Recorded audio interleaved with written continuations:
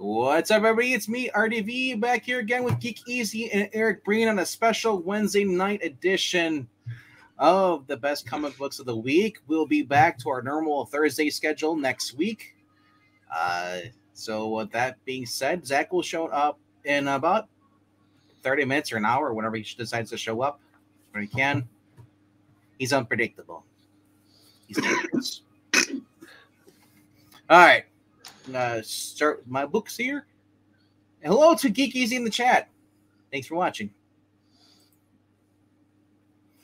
All right, number 10 for this week. It is 10 to 12 of the Expanse continuation. Okay issue, just above average, not the best. This is my first experience with reading a series by Andy Diggle. So I was told that he's hit or miss, or just miss sometimes. Honestly, I've been enjoying it. It's just that I have to go back and reread these again because I'm kind of not. I know what's going on, but I don't know what's going on at the same time too, because I have to go back and reread everything. But yeah. So that being said, it's up to Zach Roman saying I miss you and good luck in life. Well, thank you for the good wishes on good luck in life, but missing me, I've never I think we've met before. The scope was off a little bit. Is probably that's what I was thinking. That was the other thing I was thinking. Is like the scope is off. All right, but he is watching us over on Twitch, or he or she, or whatever your preferred pronoun is.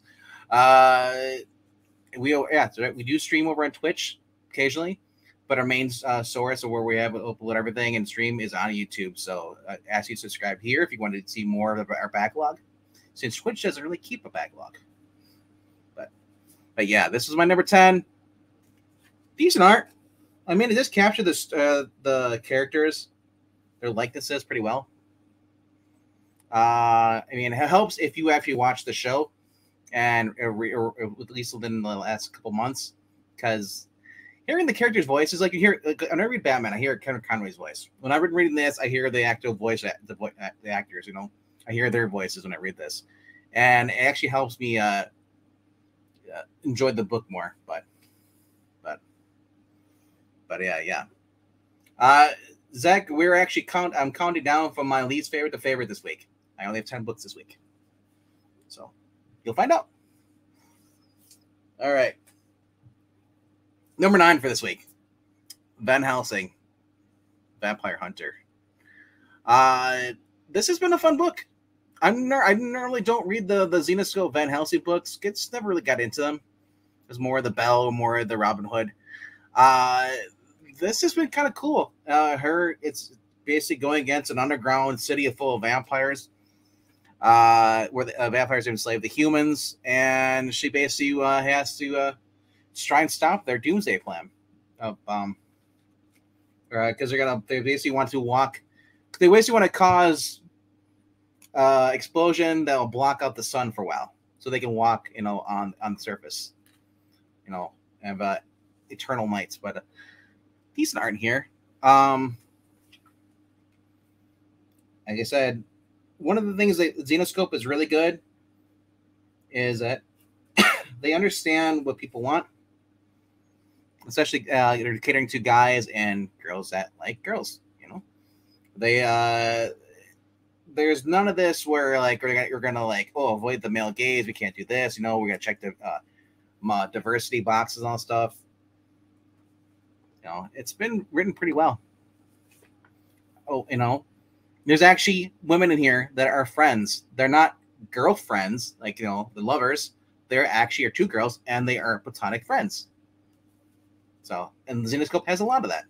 So, it's kind of refreshing. But it's the final issue of this story. Of course, this is what I had for cover B. And 2 big reasons why most people like this book, probably. Because the font, right there. Van Helsing, the name right there. See? Nothing else. But good book. All right, for my number 8 this week, I went with for Red Sonja. This is issue number, I believe 9. Yeah, it is 9.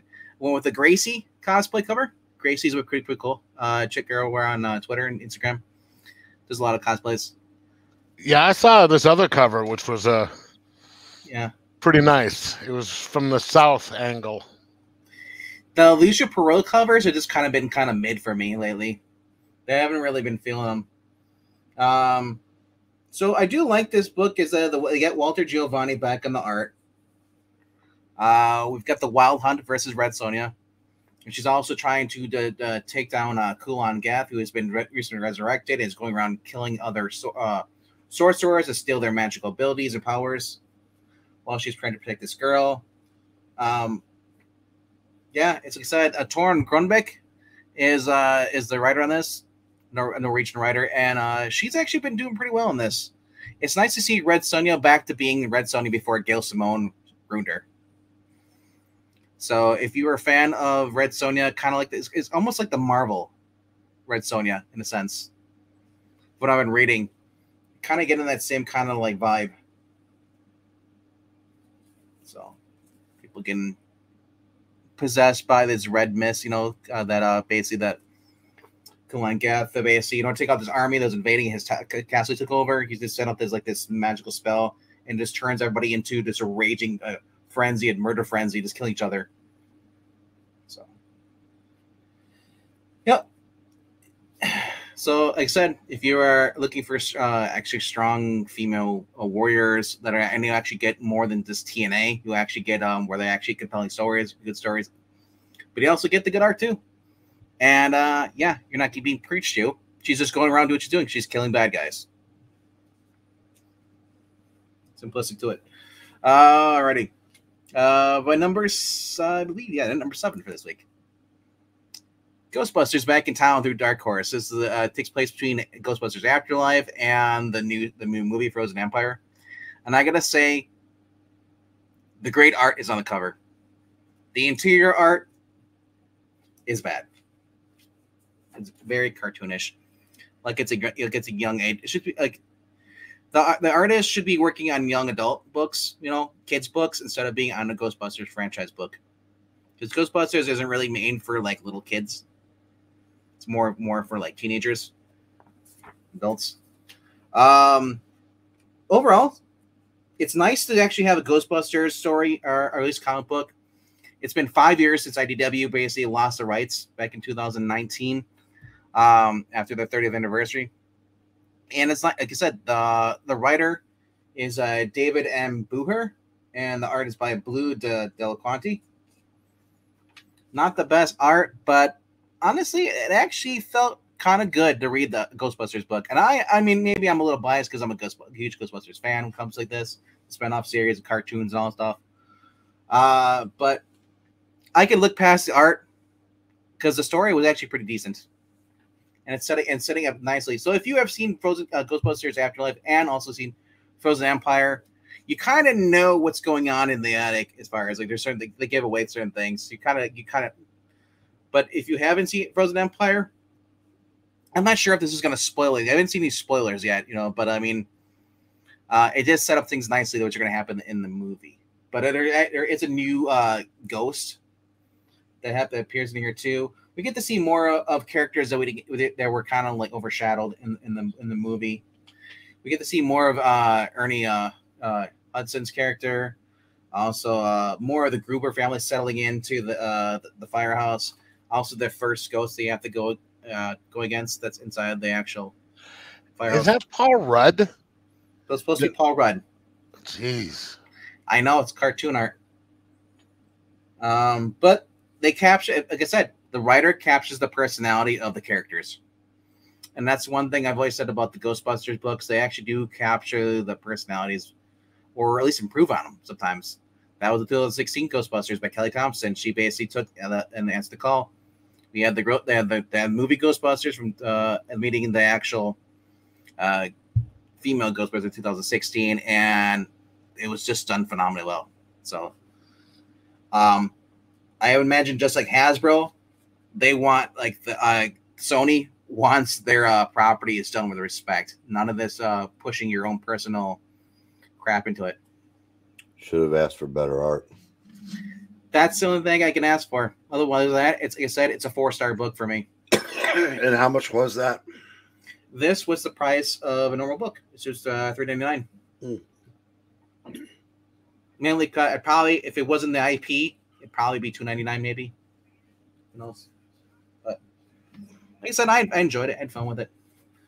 Number 6 for this week is Feral. Tony Fleeks, the creator of Stray Cats. Or sorry, Stray Dogs, sorry. This is kind of like what we described it on Top 5. Me and Zach were talking about it. This is 3 house cats that they basically end up being stranded in the middle of the woods. All the animals have rabies, and they're trying to get home. The main cat in here is she's kind of annoying. The 2 cats, at the car basically because this fox goes in the middle of the road on this turn, they're inside the back of a pound vehicle and it crashes and pretty much everyone died except for the animals. I mean, it's exceptionally beautiful art.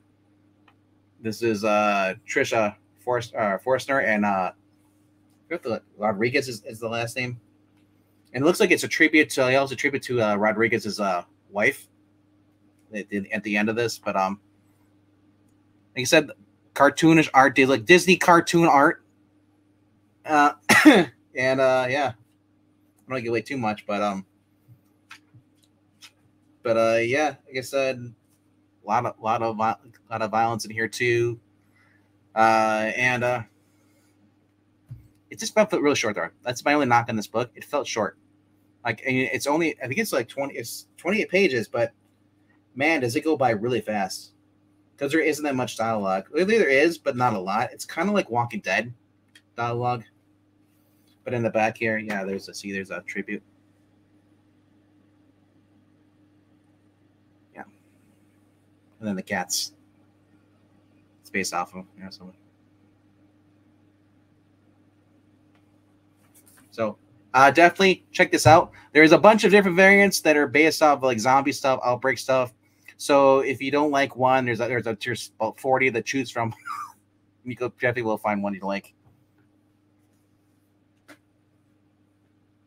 And it's actually my first solo Tony Fleeks books, where he's just doing the writing. Because I've been following Local Man, where he does some writing on there, and Tim Seeley does writing too. They take turns doing art. Because usually it's a 2-story flip book. But number 5 for this week is Conan the Barbarian, issue 9.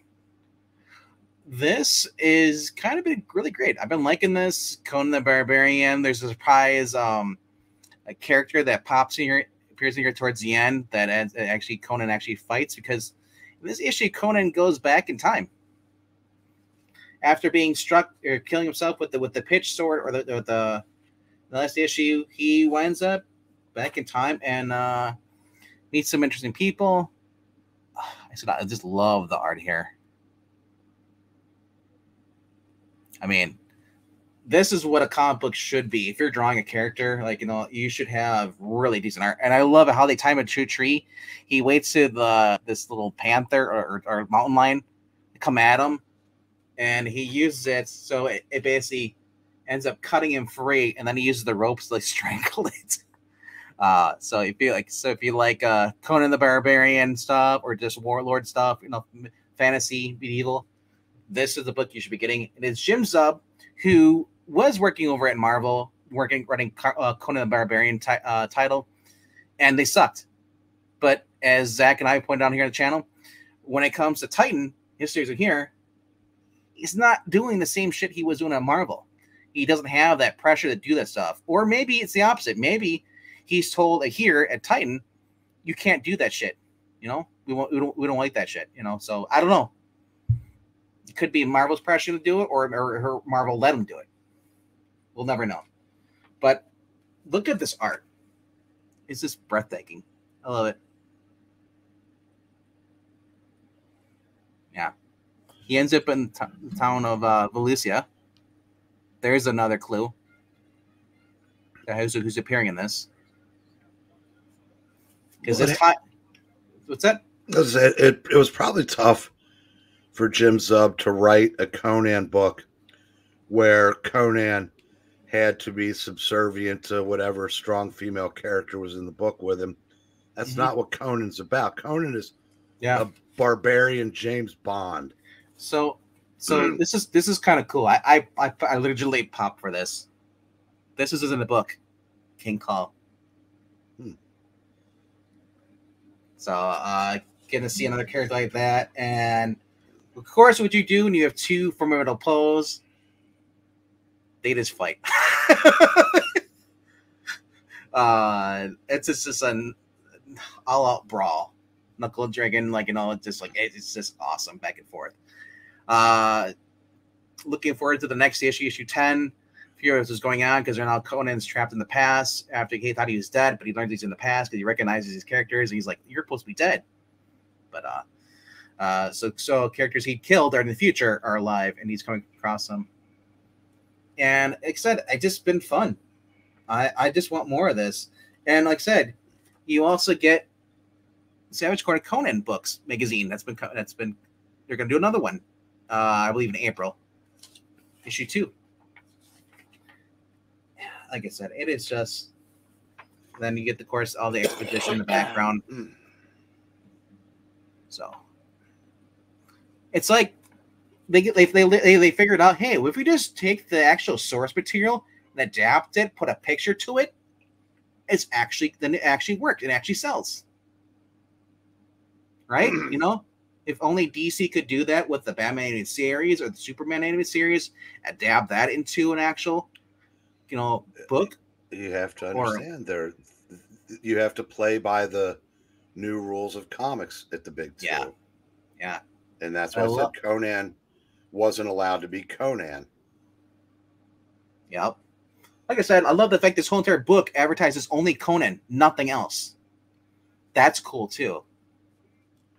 Like, you like Conan? Well, we have other Conan stuff here because we have the rights. And they're gonna look at even the very beginning, the first page. This is other stuff you can be buying right now. So I love the fact it's kind of loosely connected to the Marvel Conan stuff from back in the 80s and 70s.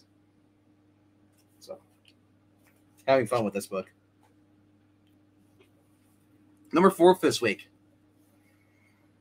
It's local man, Bad Girls. It's kind of a little filler gap in between before we get to issue 10, which will be coming out. I'll give you a preview here in May. Basically, if you've been following this story,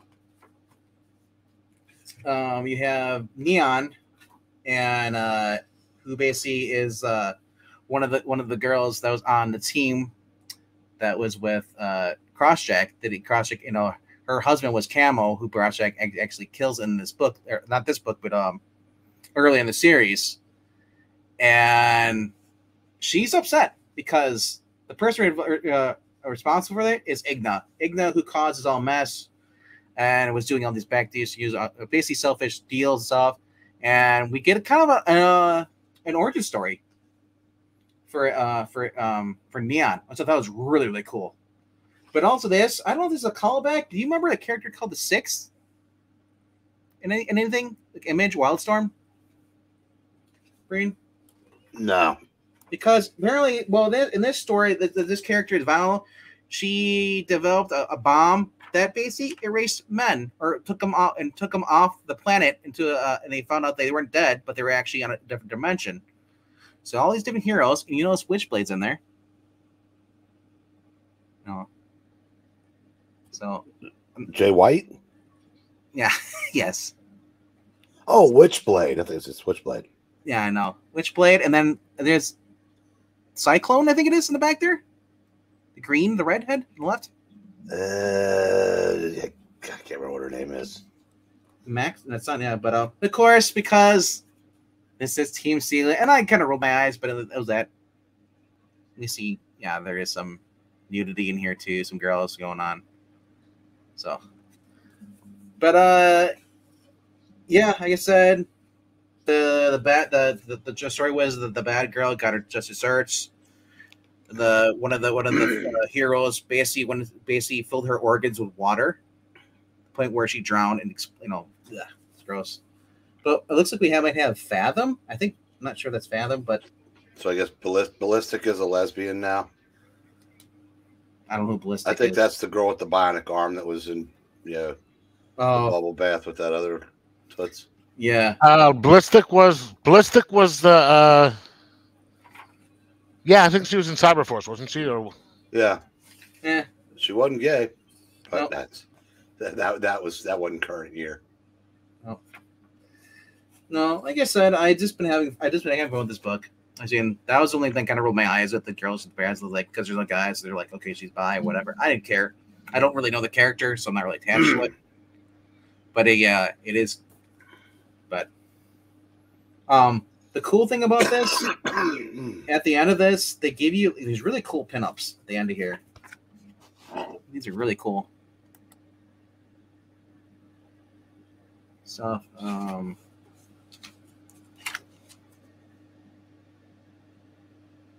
yeah. sort of reminds me of like Bond type posters. I mean,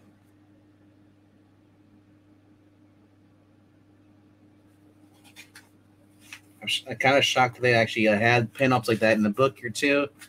But like, here's at the end. Here's another one at the end here. But then they give you like a synopsis, or just like telling you who's who, who they are, information about them, including the villain at the end too. So, like I said, it was a nice little filler issue. This was $5 for an oversized issue. So, but yeah, that is my number 4 for this week. My number 3 is a book that kind of shocked me, because I originally was going to get it, but then I looked more about who the writer is, and I've read something by him before, that he actually wrote the X-Men before too. In this, and this is the Steve Fox books, X-Men '97. And I'm generally shocked. There was nothing in here that was triggering or anything that was narrative pushing on here as far as self-insert. Literally, it correlates with the actual cartoon. What's going on in the cartoon right now? It's just supposed to be a prequel. So Marvel already dropped the ball by having a prequel story coming out when the 3rd episode drops. So it didn't have any agenda, but was it legitimately good? I enjoyed it. All right, that's good enough. Yeah. I mean, X-Men Night. Basically, do you remember X-Men '92 when they did that, the Hox Pox thing? When they basically took all the storylines that Marvel did and put them into like if it was done in the animated series, and it legitimately made all those events so much better. Even Zach and I both were reviewing it. This is 2022 when it came out. But like I said, I just legitimately all of this. I just had fun with this, man. It was so refreshing. There was no I'm in love with I like the girl. There was nothing about Morph saying I having a boyfriend. None of that crap. They even got Dazzle in here because it takes place after the Professor Xavier's death, and they're gonna put a concert on, in like a memorial concert, and Dazzler is supposed to be there, and Dazzler ends up getting kidnapped. So the X-Men has to go in and help rescue her. Just overall, I just had fun with this, Of course, you guys recognize this, that was part of the advertising. And she says Storm says the reason she's dressed because she's going to attend the concert that night. And that's kind of supposed to be like the hip punk rock, I guess, which I don't really understand that too, but that's the duds people would wear, the shoulder pads stuff. I don't know. But overall, pads were all more 80s than 90s. Yeah, I know. But overall, just had fun, it's, and because it gets, if you haven't seen the show, this will be kind of a spoiler because it touches on what's going to happen in the show. Jean wants to tell Scott something, but of course Scott is so, as he naturally would be, like, back in when the Professor Xavier died, he's so wrapped up in carrying on the mission and being a leader and all stuff. He's got the weight on his shoulder. He kind of ignores Jean towards the end there, and then so they kind of like. She doesn't like, oh, I hate you, Scott. In fact, they actually do talk later on, and they do kind of like, and she reveals what's going on. But what's really cool about this is they brought on what are they called here? The Nasty Boys appear in here, which is typically in the cartoon series. The Nasty Boys show up. They work for Sinister. I thought you meant the wrestlers at first. No. I thought they worked for Hulk Hogan. Yeah. So Sinister pretty much hates the fact that they kind of like interfered with his plans. And yeah, it's kind of Sinister is the big bad guy, which is spoilers for anybody who's watching the cartoon, is he's in the cartoon as well. At least for the most recent episode. But I'm just looking for this, and he has a new team in mind. So I thought that's kind of cool. Oh, that's right, that came out today, didn't it? The cartoon. Yep. So I'm looking forward to this. The cartoon has been fun, and yeah, get a preview for next issue. So, and MK, yes, your deductions are astute. Even I did not know that I shaved my mustache. But like I said, very, very fun book. Number 2 for the week is, and this is where I get some hate probably, is Ultimate Spider-Man. Is at my number 2. Had a lot of fun with this. Breen, I hope you're still reading this. At least you're gonna try more past issue 2. Yeah. Just had a lot of fun with this. Peter and his daughter bonding on that MJ and like his son Richard kind of like questioning what they're up to. Of course, we learned last that Peter's suit is kind of like a nanotech or something, or a symbiote, kind of like he can change it. So I love how they're shopping as far as like what colors we should do. We try this or this, and these are callbacks to different suits he's had as well. And I said, and his daughter helps him settle on the last one here, and like said, they just have fun. It's like that right there is so much more refreshing. I'm not gonna review what happens at the end, but we get the classic Spider-Man stuff where he's on a stakeout, and he realizes, well, this is why people just eat, because they're so freaking bored, waiting for something to happen. Until something finally does. And there's, of course, you get the Bullseye and the Green Goblin. And that's as far as I'm going to go on that as review. If you want a more in-depth review, let me know. But something does happen towards the end, something that's different and new. And I'm curious to see what's going to go with that. And maybe Zach will probably talk about it more, or Breen if he wants to talk about it. So you're saying Marvel has something all new and all different? We know how that worked out the last time. Yeah. No. This is something that is all new and all different, where the other one is just the same shit over and over again, calling it with that title. No. This is actually going back to classic Marvel. So when they actually have the house ideas, and they actually have a guy allowing them to do his ideas. So I'm looking forward to this, especially the second issue, man. This has been fun. All right. Number 1 book is Duke. Spiffy is funny. His lips is CGI. Yes, mine are CGI. Actually, I shaved it off, but it's still there. You can still see it. It never goes away because I have dark hair. Yeah, it said G.I. Joe as far as this and working together. 9:00 Eastern, Zach. The time for like the time that's like universally accepted as the time. Yeah. No. 8 p.m. Central. And so as I did last week as well. I switched it. Yeah, last week I switched it to 8 o'clock because I had stuff to do. I realized I had all this stuff I had to do at 9. And tonight as well, I have something at 9:30. So Zach, if you've been home this whole entire time and weren't even watching, how dare you? You should be checking those notifications, but How dare you? I know. How dare you, sir? With the Cobra attacking the pit, basically rock and roll stalker.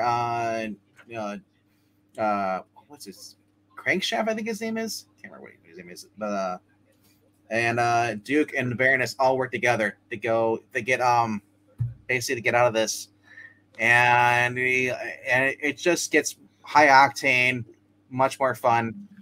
Living up to it, whatever Crankshaft can basically, whatever he can build, Duke's gonna crash, and he does crash later on. So it's kind of like Rocket and Star-Lord. Rocket builds something, and then Star-Lord immediately ruins it. So, but yeah, it's been really have fun with this. And then in the back of here, they're teasing a special issue trailer, or just for the creatures of the Black Lagoon lives. I might get this. Ram V. Dan Waters. Looks like a modern take on the book, or the character, at least. We'll see how it goes. But Wait, what company is that? this is through Skybound Image. No, it'll be the classic because they did the Dracula series. Yeah, with, James Tynion and preview of some of the art in here. That's going to be in that book. It's a decent art. Yeah. I said I'm looking forward to that when it comes out. And yeah, just well, I said if you didn't get the Dracula one, get the trade. It was very good. yeah. That's the one you got the monster thing, right? Yeah. Yeah. Anyway, very fun book. Recommend it. I'm not a huge G.I. Joe fan, but like this book has been just enough G.I. Joe, but enough and more just adventure. I think the fact that it only focuses on a few instead of having like the huge G.I. Joe that has an overstacked cast. That's probably why I'm liking it. It's more centric on one character, and the fact he's a fugitive by his own side, and now he gets wrapped up with Cobra. They haven't even announced that they're the Mars Corporation was doing stuff, but he happened to stumble on it because he's looking for a transformer.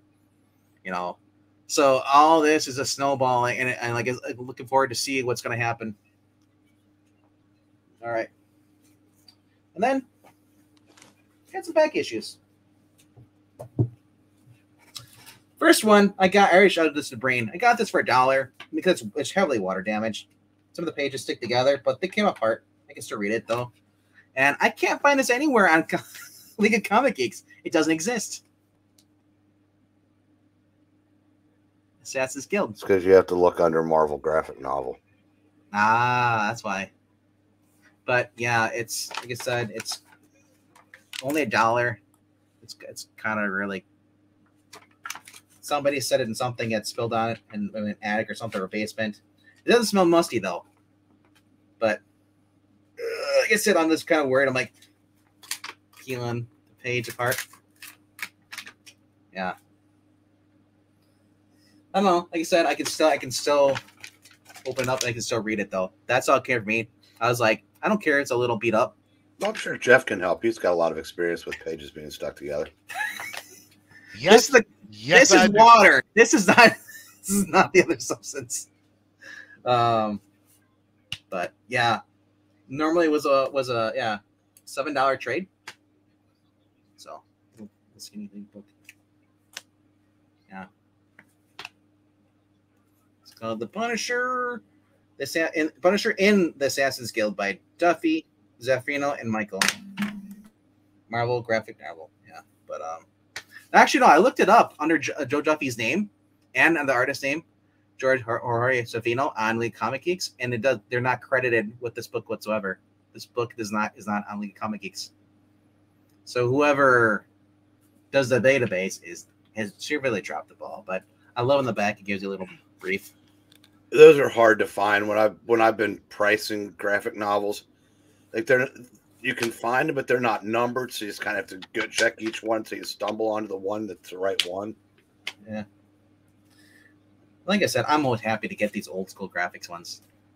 Most people are like, I had them ready. They're gonna, get rid of them. But That's cool for me. Like I said, I just seeing old school Punisher.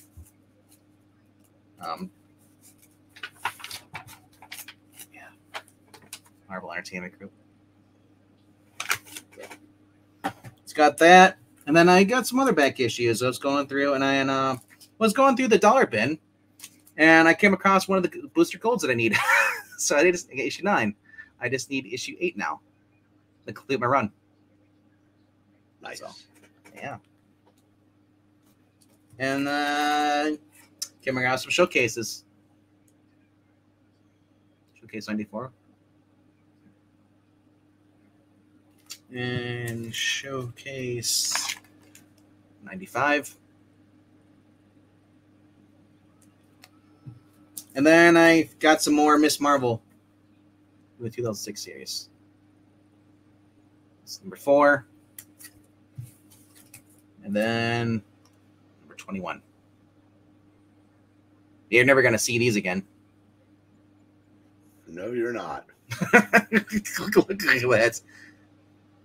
In fact, if Marvel could recall them, they would. That looks like a Wild Wood attempt. Yeah, and I like how they put that sticker right over one of the good parts. Just the leg. Well, you can always take it out of the bag. Exactly.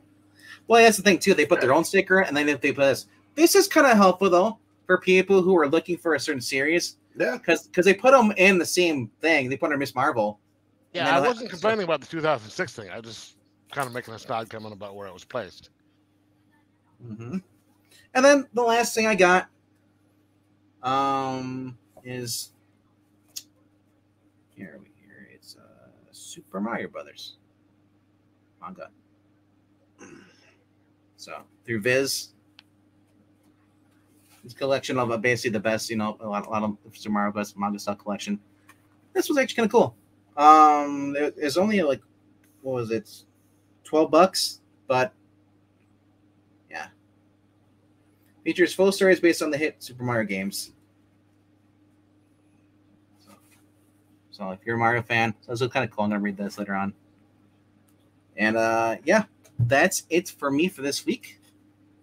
So Mr. Geekeasy, if you're all right, I will sit here to eat my Milky Way while I wait for you. All right, then. Did you see about Justin Trudeau today? No. He eats Milky Ways upside down so he can feel the veins on his tongue. What? Yeah. I thought we all do that, right? I saw that. Remember way back when Bats and Stacks would always take cheap shots at Milky Way, and I oddly enough, I just bought some Milky Way ice cream bars today. Ooh. Nice. I don't know if I can eat them now, knowing that that's just creepy. Well, he's just. I don't want to have any of the same likes as Justin Trudeau. I don't care if he sucks dicks or eats poop. I don't care. It's him. What he wants to do. I'm not gonna stop you. I'm not gonna stop you. Obviously, I'm kidding, but it's it was. Well, no, it's funny that there are people who actually will not do because they got something stupid like that. Nah, can't blame him. Zach is sitting in traffic. There's a car wreck on my ride home. Well, maybe you should get in your car and drive. So sitting in the traffic. Yes. Drive one of those monster trucks so you can just go like right over the accidents and stuff. Make sure you don't take the bridge home. Yeah. I have 6. I spent a bunch of time dealing with the VA today, so I only got to read one of them. It's amazing how you have to argue with them to allow them to release your own medical records. It's like it's mine. Release it. But anyway, so this is in no particular order. La Muerta number 1. Ooh, you did get that. I almost got it, but I realized it's like chapter 9. Yeah, I didn't realize it until after I got it home. Like all coffin comic books by Brian Plato, you have to basically go and buy them from the beginning. They're all one continuing thing. Yeah. I didn't realize it until I was more paying more attention to something else than I was the fact that it was number 9. I did check the art inside though. It's pretty good. Yeah, it's just a good art. It's just that I don't know if they're going to tell me who the character is, or if I have to go read back issues to figure out. You sort of, they do go do some a little bit of time. Well, from what I've read so Recap? far, yeah, they make references to things in the back that you sort of get filled in a tad bit. That's good. A tad, but okay. Number 2, like I said, not in any particular order. Sam and Twitch. This is a good book.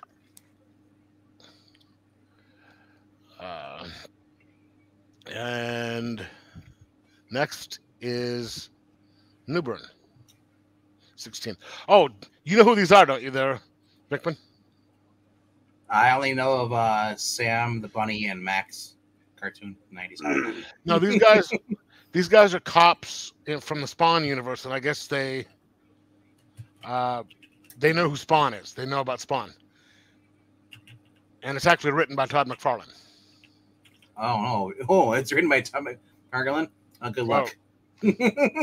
Oh, the art is really good. Well, yeah, that's like all McFarlane books. The art's great, but the story sucks because he can't write. It's not that bad. It's like if I read a book that's by Rob Liefeld, I just come to assume they know I'm just not going to see any feet in the book. And have the chests bigger than Dolly Parton's. The guns are bigger than the chests. And next would be The Ultimate Spider-Man number 3, which I have not read yet.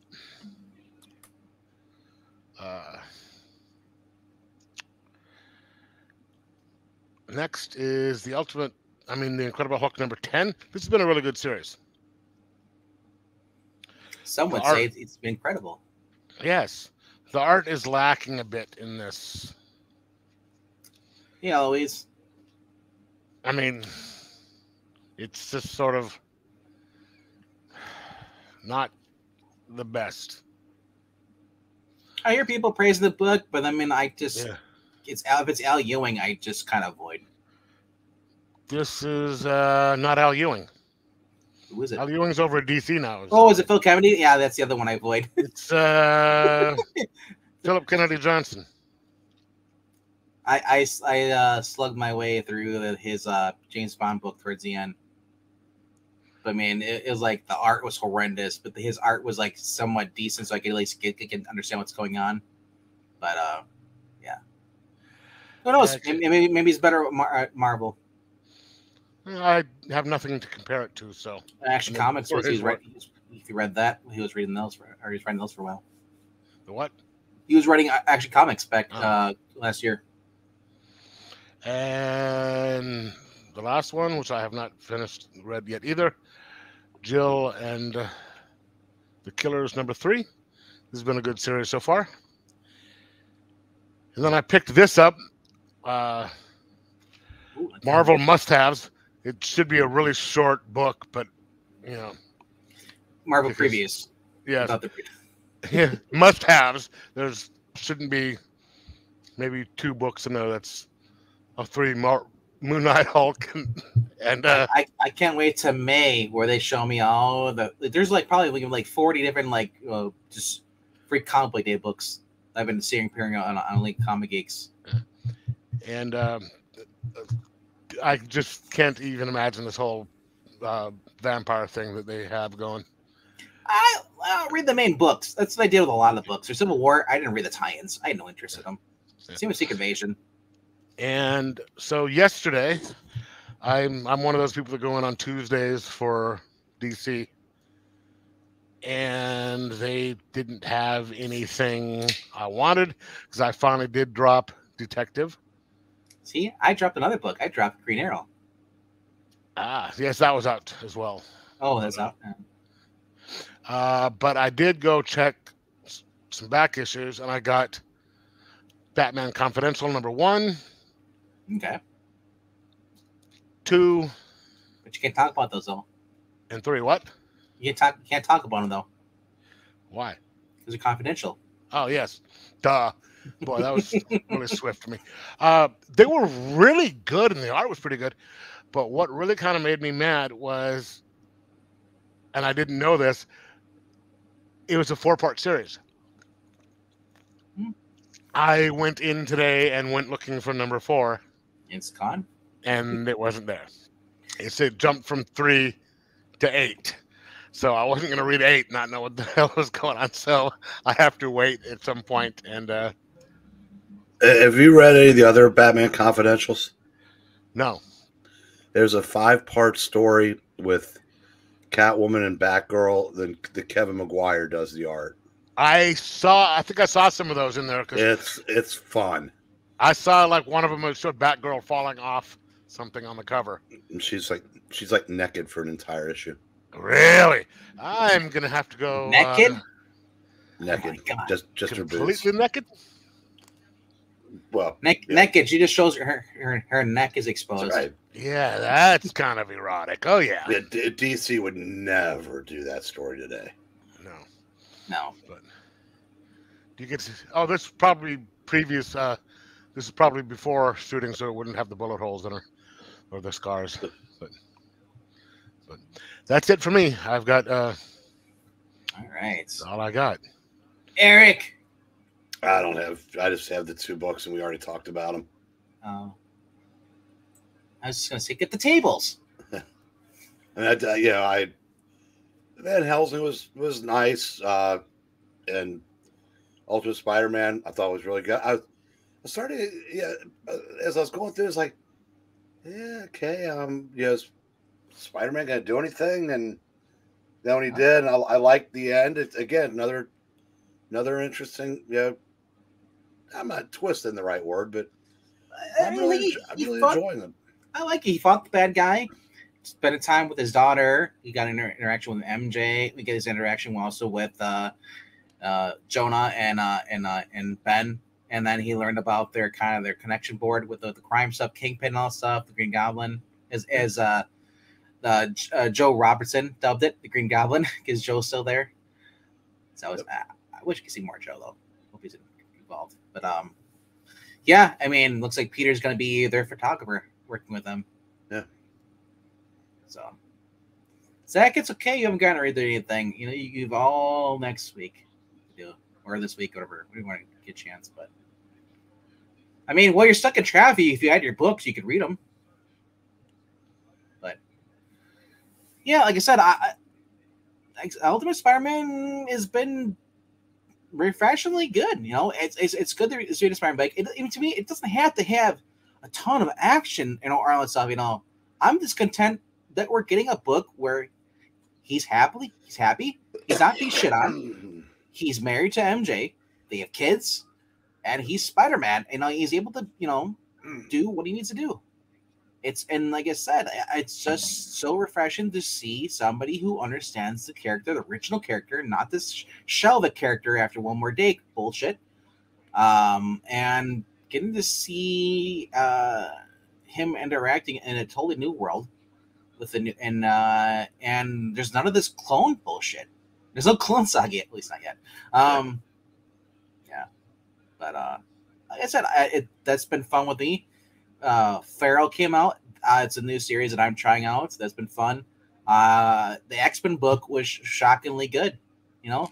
I was kind of leery at first, and then it didn't dawn on me until after I bought it. So about an hour ago when I go through and start reading it, that it was actually wait, Steve Fox. He wrote the X-Men '92 House of X, where they just summarized all the big events that came out there, and made them enjoyable. Maybe because they're only 5-minute events, but yeah, it was fun. And like I said, they're written character. They're drawn same art style as it is in the show. I'm just looking forward to more of that. I mean, how often do you hear me say, "Oh, I'm looking forward to another X-Men book"? Really don't. It's a first for me. Yeah, but yeah, I mean, like I said, I'm happy to get some back issues. Just happy that I can actually, this majority of the books I'm buying, I'm happy with.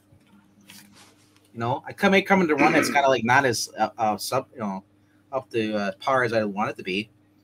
I mean, The Expanse is probably my least favorite on this whole entire thing, this whole entire books been buying? Oh, and there's one book that I did want to get, but I couldn't because they were damaged in transit, so they had to send them back. And that would be Oh, the one about the surgery, the plastic surgery stuff. Invasion. oh, Invasion. Okay. Yeah. Hey, what's up, Legend? What's up, man? We're just waiting on Zach to appear up if he's going to talk about any books. You know, he hasn't read anything yet, though. But at least he can show us out what he picked up. But he's stuck in traffic right now. I missed the town. Yeah, I just got rid of it today. I just kind of wanted to, you know, let the lip breathe for a little bit. No, I'd love to see you get a big Papa Pump mustache and shave it. I mean, and color it the same way that he did. No, I don't. No, you don't color your goatee. You embrace, if you have gray hair, you embrace the gray hair. You don't get to touch a gray or what was the other one? Just whatever the men's hair dye club. Yeah. Creation formula. Yeah. What's up to Mark McGrath? I don't think I've seen you in a while. Where you been, bro? He's been on tour. On tour with Sugar Ray. But like I said, for new books coming out, Ghostbusters, the new one, Back in Town, cartoonish art, but decent enough story, and literally, it does what it does. It does cater to Ghostbusters fans. It's just that the art is just not horrendous. Like I said, it's young adult art, Tumblr art, which I don't understand why it's on this, unless they're trying to say this is Ghostbusters is now YA, but I don't know.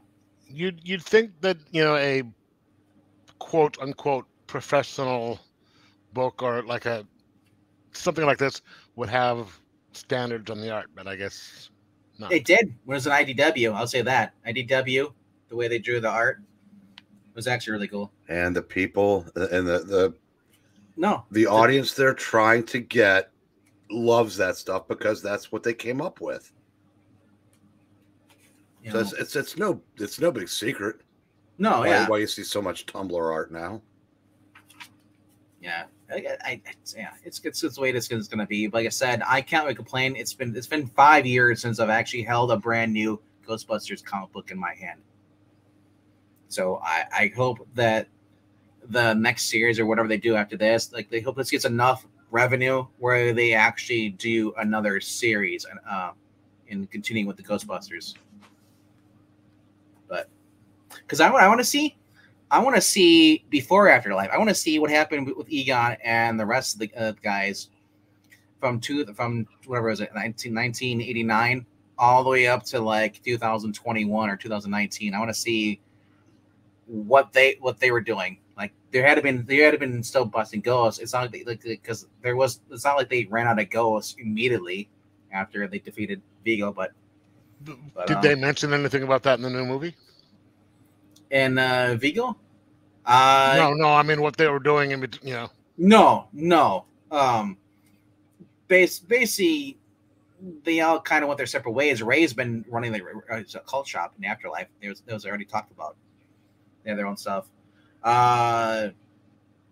Zedmore's got his own Ghostbusters team. He expanded it. He's been funding it.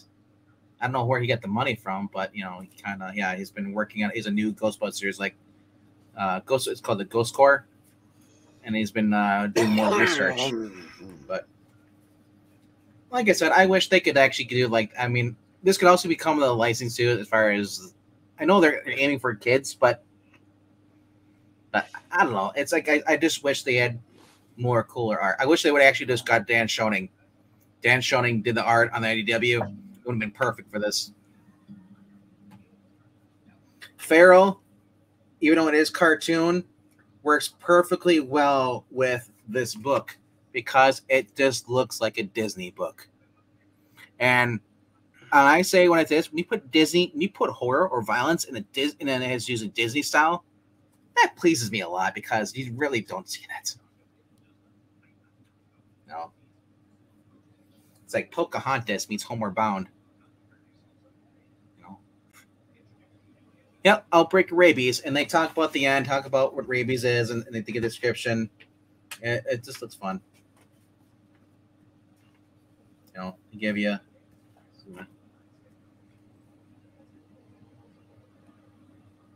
Yeah, like I said, I've had fun with this. Going over here, Conan has been fun too.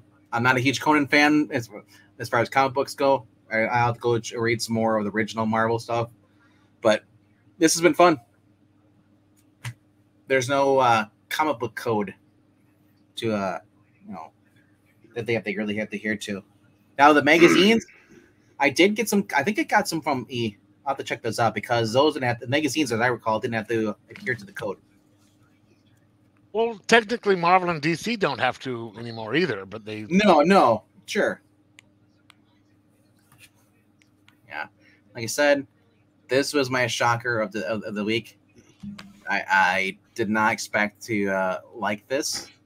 I was kind of like, I bought it. I'm like, it's got decent art in the inside. And like I said, I did not expect to like it as much, but man, the dialogue from Steve Fox was refreshing to see because it's Steve Fox writing it. And it has Selva Espen doing the art, who actually, those two did the X-Men 92 series. House of X back in 2022. But, yeah. It is kind of weird, though. I did notice that too. Dazzler has red hair. She's a redhead. I think Dazzler is a blonde. She is, so she's supposed to be. And she's supposed to have long hair. No, she did have short hair. Yeah, she cut it all off when she joined the team. Okay. Yeah. But overall, just been having fun with this, and then I guess a free digital offer for sticker for Ultimate Spider-Man. Is that what it's saying? Is it just for this book, or is it just for the? I said I'm confused about that when they do stickers like that because it shows free. Don't miss on the free digital code edition of the comic that you're holding in your hands. Okay, this is just for this one. Okay. Then don't show freaking it's a Spider-Man and show a digital code. I was like, that's so confusing. It was kind of funny on my my local shop when they started putting free digital stuff like that on the covers. I guess the guys some of the guys were just handing it out because saying, "Oh, this is free," because they read something on the cover and they had to put a sign on the counter saying, "Ring up the comics." Right. Like I said, though, that's the best thing about this whole entire experiment is his bond with his daughter.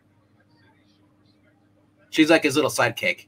She's helped him choose this costume. She's the only one who knows that Peter's Spider-Man. Well, he doesn't call himself Spider-Man yet. So they even have a name. But even when he's talking to Jonah, he's like, well, there's that guy in the black costume. He's kind of cool, isn't he? Kind of talks himself up. They kind of say he's like,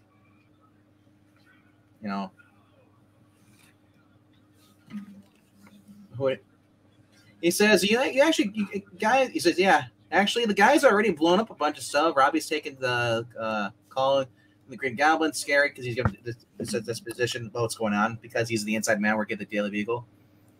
And instead of like talking about everything that's going on there, said they're pushing stories about the guy in the black suit, which I get. He's extremely photogenic, and to me, he seems much more like a compelling and, dare I say, charming character, a real man of the people. And I love their expression, how they look at him. You're like, really? He's like, it's just opinion. So they're kind of doing Peterisms, what do you want to call them? And it's just kind of cool seeing a new angle on that. Like I said, if we do the awards for comic books this year, Ultimate Spider-Man will probably be my up there for new this exciting, or actually characters that I probably don't know. It's probably in its own category. Characters that were actually returned the way as being written awesome again. Characters have been written badly are now written better again. But I don't know. Like I said, there's a lot of cool books out this year. If you're not reading them, you should be. Should that be this one and Green Lantern so far on that list? Green Lantern. Oh yeah, Green Lantern, Jeremy Adams. Yes, anything Jeremy Adams. Holy crap! Current Flash that's out this week is just garbage. Same with Power Girl, garbage. The interior art on Power Girl is horrendous. It is, and I mean, whew. I picked up the first issue of that, then I didn't after that. The art was better on the original freaking couple issues. I don't know if it happened in the last issue or if it's just this issue. The art for Power Girl is just horrendously bad. It looks so. It doesn't even look Tumblr. It looks. They really. It's like if you took the Barbie comic books, kind of the art that's inside there, and you're drawing the girl. They're drawing the girls, Supergirl and Power Girl looking like Barbie. And just. Ugh. But yep, that's it for this week. Oh, and then we have Latte Zach. Did I miss it? So I ran all the way here. I just left my car on the side of the road. I guess so. I'm just kidding. I didn't run. I'm not stupid. Well, you walked.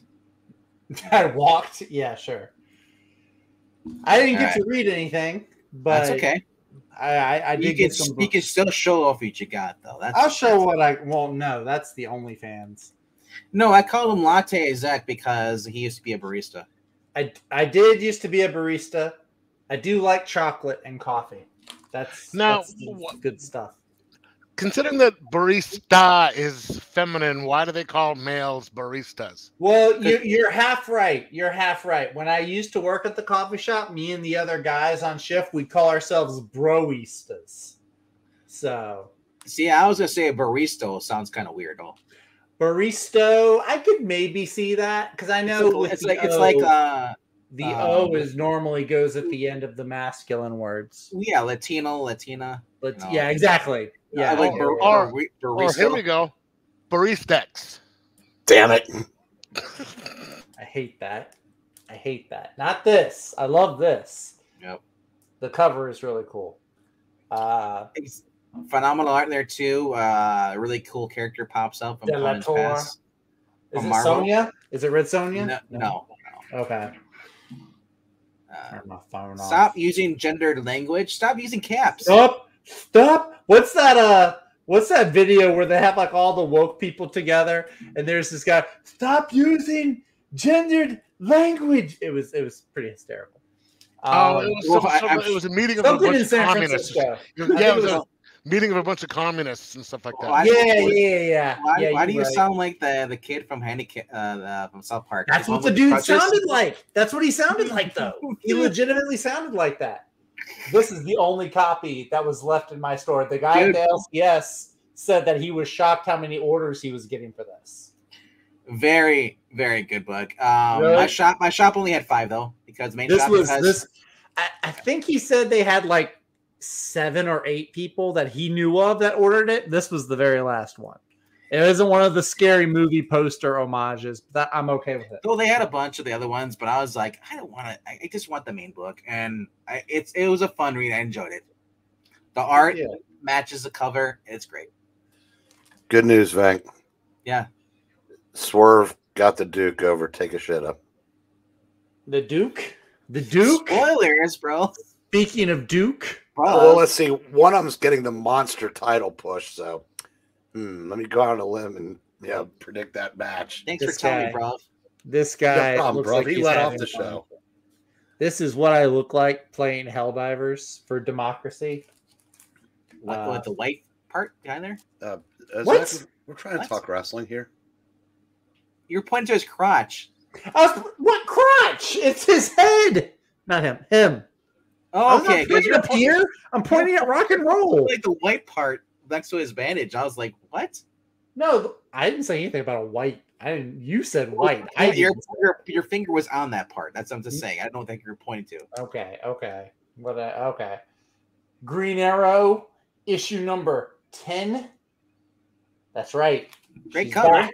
She's back. It's been like 13 years, but she's back. For one issue and then gone. Don't. Who is that? There. That is Mia Dearden. She's the second Speedy. Back during Phil Hester's run, she was introduced. Kevin Smith, Phil Hester. She took Roy Harper's title of Speedy, and I actually like her more as Speedy than Roy. She had an interesting backstory, and then she went on to join like Jeff Johns' Teen Titans, and then New 52 came, and it was like she never existed. So, yeah, it is more interesting to read a hot girl drawn pretty decently, and also the fact that you have her not on drugs. No, she was a human trafficking victim though. But she didn't use it as a crutch or anything. She was like, I'm still going to be badass regardless of it. And she didn't say, my dad abandoned me. Nope. There was never any kind of... Did she work for Puff Daddy, though?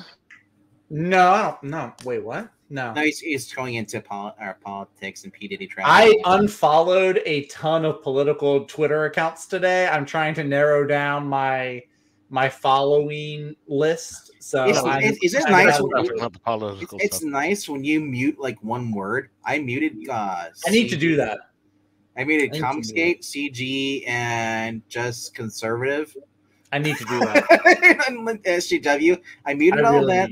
So, like I said, I unfollowed a lot of people because I've noticed that no matter what side, some of these people, no matter what side of the political spectrum they're on, they were just engagement farming on Twitter. There's a ton of engagement farming. And it's annoying. I'm tired of clickbait stuff. This is going to be the first one that I read, though. This is the one I've been waiting for. Ultimate Spider-Man. I actually want to go and see how much... I don't think issue number 3 is the cover that he had out. I think it's for issue 4. Issue 4, it's exclusive on his website. I know. I want to go see how much he's charging for it. Oh, I bet it's going to be $100. Let me see. Hang on. That was it though. I had no no back issues this week. Nothing like that. Just sticking under $20 while I can. It doesn't even say. There's it says waiting list. There's a waiting list. It goes on sale on Saturday. Publication date April 24, 2024. Limited to 2 books per order. Absolutely nothing about. There's no price on here. I saw something that went up to like $249. That's insane. Yeah, look, Jay, it's good, but I ain't spending $240 on it. He's got 2 different versions. He's got the one with where he's kissing Black Cat and MJ looks at him. Is a version of that one. And then the other one is basically the one he's on the couch where the couch one, yeah. That's the one that I would want. I think it's 606 and 607 or 607 608. Yeah. But hey, Breen, what is the name of Speedy Gonzalez's cousin, the slow one? This is from the comments. Someone was asking saying something about Speedy Gonzalez. Is Slowpoke Rodriguez. Slowpoke Rodriguez? Yes.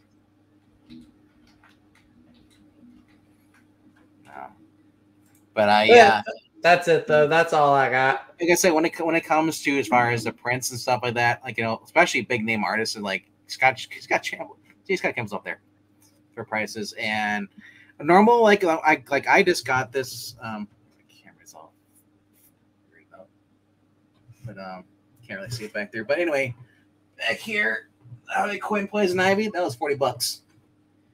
So it was a 8x11 poster drawn, but that was Don McTeague.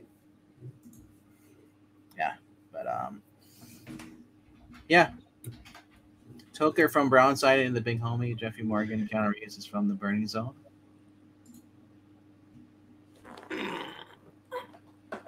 I don't know what that means, but thank you for joining us. Hello. But yeah, I don't have anything else either for the night. There will be another live stream going on the channel. We'll be reviewing the X-Men episode that came out this week. I have not seen it yet. Oh, Neither have I. yeah. So you got 15 minutes, bro. 15 minutes. I'll watch it at double speed. I don't know. Does Disney do that where they allow you to speed up the view? I don't think so. And they don't allow you to speed through the stupid commercials that they're putting in there now either. Oh, I don't have the ads on Disney Plus. I have ads on Hulu and on HBO Max. I have ads there. I have no ads because I watch everything through my PC and it skips all the ads. Prime is putting stuff in there now too. I did see several images from the new X-Men that intrigued me. One that I'm kind of surprised that they used because it's Disney. I heard a lot of people say it's actually not been bad so far. I told you, Zach, this is the one you want to get. I don't believe you. I don't believe you. I think you're trolling me. So you remember just waiting for me to get it. You read. I gotcha. No, you read X-Men 92, right? I read House of 92. I read House of 92. Same creative team on here. Yeah. And they're sticking to with the cartoon and everything like that. The same. If you like Who's the cartoon, is it Todd Knott? The cover looks Todd like Knott does a cover. Yes, Todd Knott does a cover, but the interior is Salva Espen. Okay. So does it look like? It looks a little all ages for me. To all ages. It's kind of what the cartoon is all ages for the most part. Yeah, that's true. That's fair. That's fair. Touche. Like I said, getting to see Gambit and Rogue. Yeah, it looks okay. When I got my $20 budget though, I don't know that it makes the cut. No, because that's what these came in. These 5 came in right at under $20. I think it was like 18 and change for these. Are Rogue and Gambit still married? They weren't married in the cartoon. I don't believe. That's I meant in the comics. Oh, in the comics, I think they still are. In the main continuity, they still are. There was the Mr. and Mrs. X series that was actually decent. But with Cook, which is also, I believe, was Kelly Thompson. Yeah, it was. It was. I was kind of shocked actually. It was because not as good as her Black Widow, but it was readable. No, it was decent. That's a good question though, because they are rebooting the X-Men again. Yeah, but are they keeping people married together? I mean, are they keeping Jean Grey on the team? Or are they relaunching from after she's resurrected when we turn out it's supposed to be Madeline Pryor? Or what are they doing here with this new series? Or are they just going to do what they did with this one and just kind of keep the same roster and just pretend nothing happened? Looking to see. Apparently, they were having marital. I mean, this is from last year. There's nothing from 2024. Oh, you're talking about the Rogue and Gambit series by Stephanie Phillips? They were Stephanie Phillips, yeah. They were, yeah. It was kind of thing. They're kind of having a little bit. Were they throwing drama in there? Yeah, it's because they have to. It's teen angst and all that stuff. Right. And then Rogue and her 2 moms. Telling her, oh, you shouldn't be with Gambit. He's not reliable. And I'm just like, Wolverine just cut her like he did in the freaking Fox movie. I'm guessing they probably wanted her to start dating girls. They probably wanted her to be black. They probably wanted to date her. her. No, I'm talking about the characters in the comic. Destiny and the other one, which I can't remember her name. Mystique. Yeah, well, because all she is now is gay.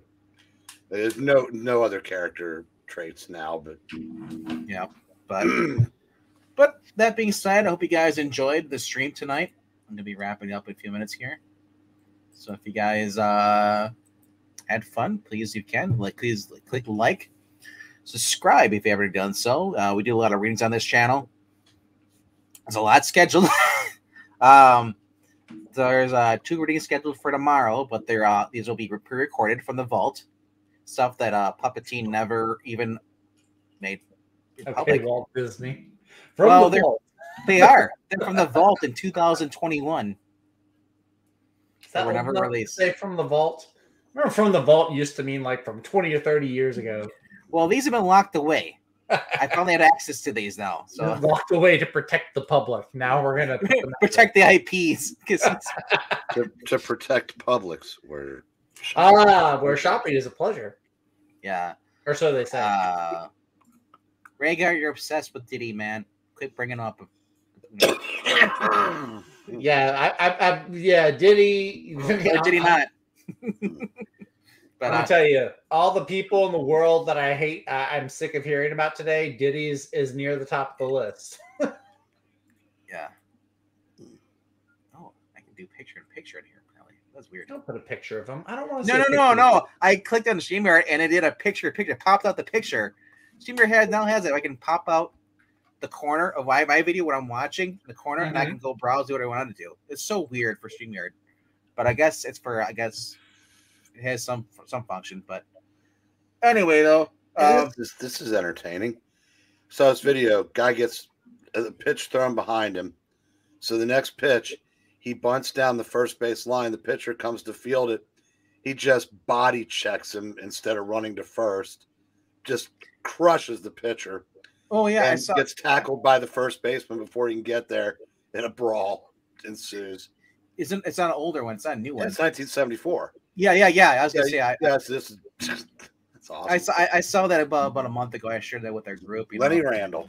Yeah, that was awesome. When I see something like that, in baseball you can fight. The last one I saw, the guy hit himself in the face with the ball. It hit his bat. It foul balled off. Yeah, that black guy, and it like shattered his eye socket. Yeah, I don't know if he's black or that, but I mean, I just remember it goes up, and it's like, oh, he went right into his face. But yeah, that hurt watching. We do have, like I said, the only live reading we're going to have this week is actually live. We're actually being here, actually reading is going to be on Saturday night, 7:15 p.m. Central, 8:30 p.m. Central for the second one. So a lot of cool stuff going to be happening up in the next couple days. So keep an eye out. And then for those who don't celebrate Easter, there'll be 2 readings being uploaded on that day. For all you heathens out there who don't celebrate Easter. Those who worship the rabbits. No, this